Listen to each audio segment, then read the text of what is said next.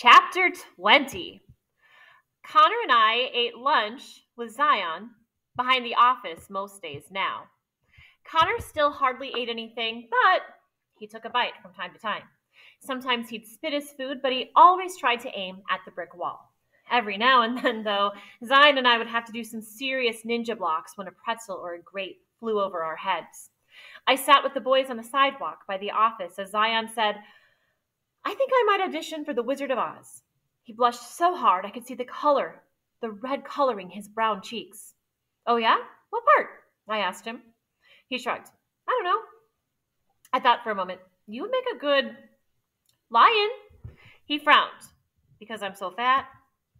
"No, because you need to find your courage." I nudged him with my foot.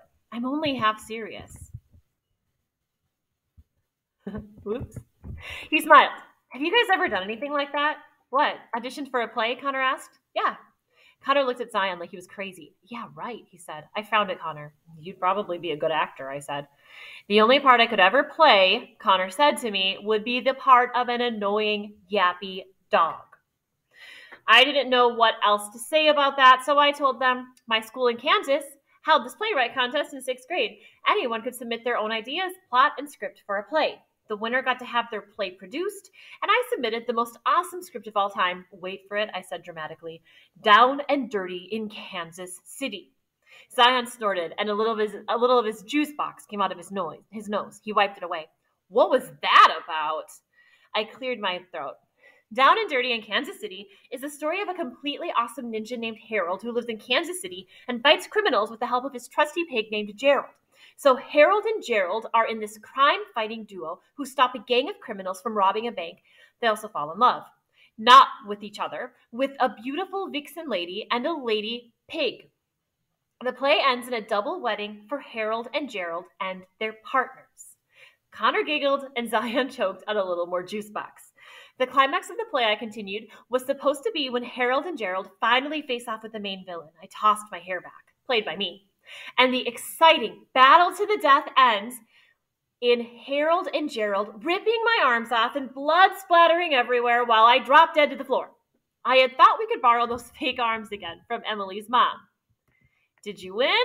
Zion asked. I totally didn't win. Plus, we had to have a meeting with my parents. They had read my play already and thought it rocked, so they were a little confused about the whole thing.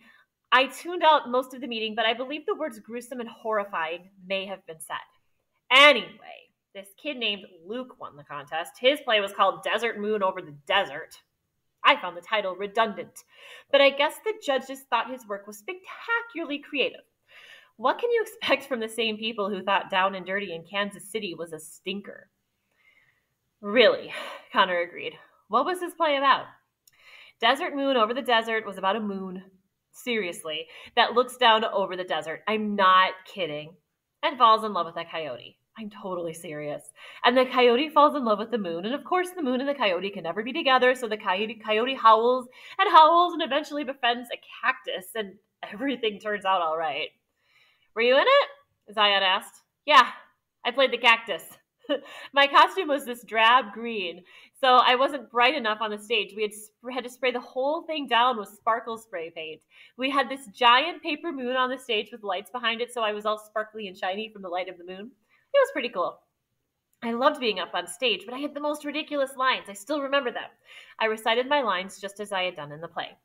"Coyote, the moon is many miles away, but I am here on Earth with you. Coyote, my new friend, don't prick yourself on my needles when you give me a friendly hug. Coyote, if you were ever thirsting to death, I would give you my life, that you may drink my treasured cactus juice." Zion giggled. "That's awful." "I'm sure you'll have way better lines in The Wizard of Oz," I said. "Gosh, I hope so." "No, really, you'll love it." When the play ended and everybody clapped and cheered for us, I felt like I could do anything. I even thought maybe I could have a career as an actress. "Why couldn't you?" Connor asked. I gave to the boys.